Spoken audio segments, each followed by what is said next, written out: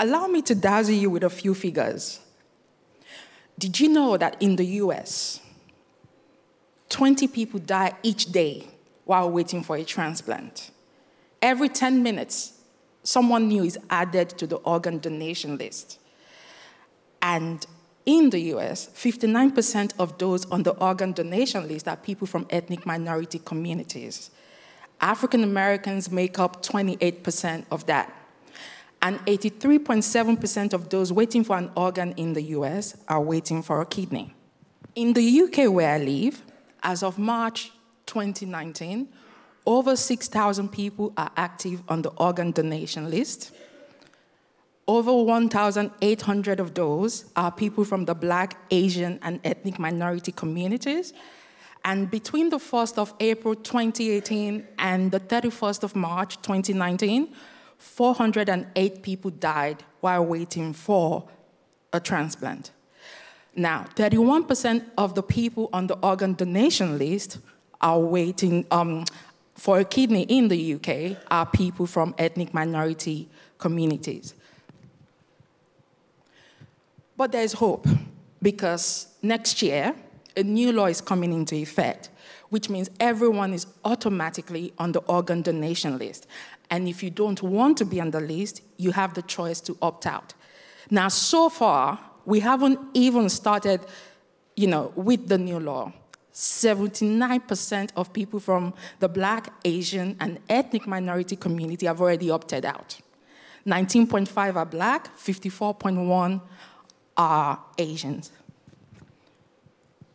And so the question is, why are we afraid of becoming organ donors or even engaging in the conversation about organ donation? What makes us uncomfortable? Or what scares us about organ donation?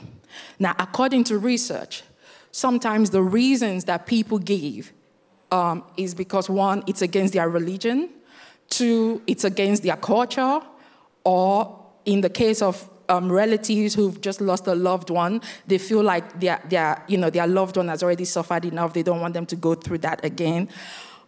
Or some people simply just don't believe in organ donation. But my favorite reason is when someone tells you, well, I'd like to go back to heaven with my whole body. Now,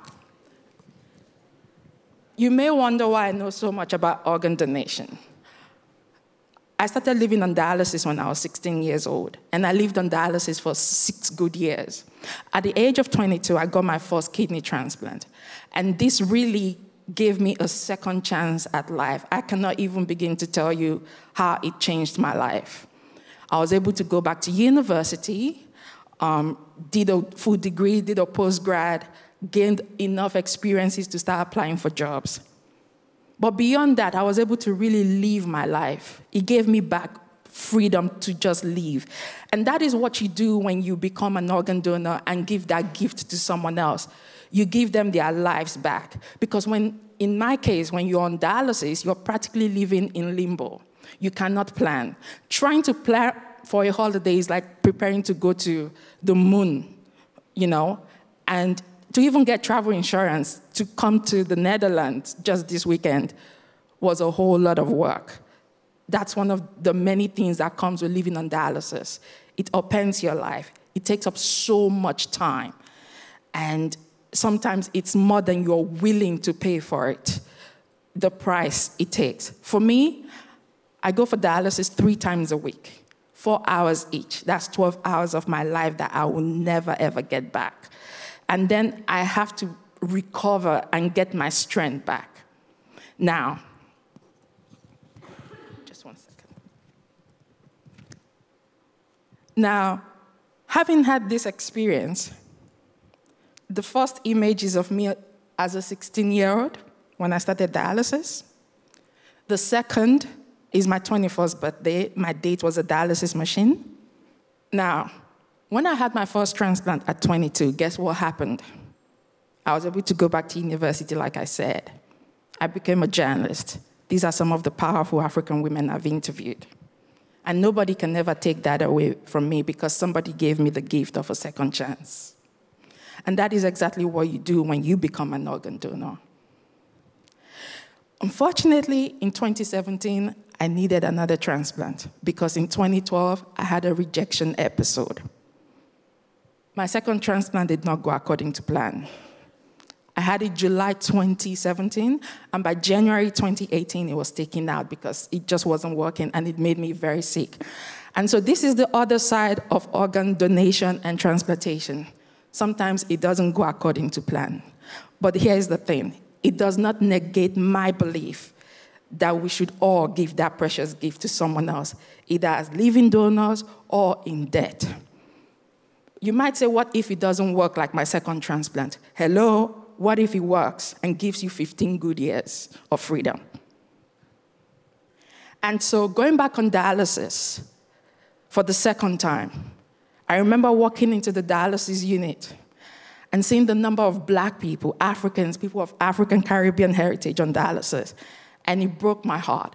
And instantly, I just knew that we need to move from a comfortable place of not talking about it because it feels like this barrier had been, created around the subject, and it was a taboo subject, and it was better to just leave it there for for other people to deal with and not necessarily us.